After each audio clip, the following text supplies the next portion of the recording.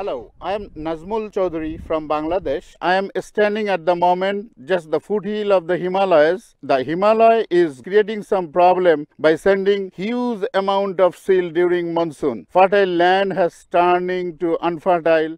And at this stage, practical action has bring about the technology, helping them to rebuild their life from the sand. You can see millions of pumpkin now on the ground, and it needs very low investment with a high return. They are supplying a bulk amount of food to the market and feeding the nation.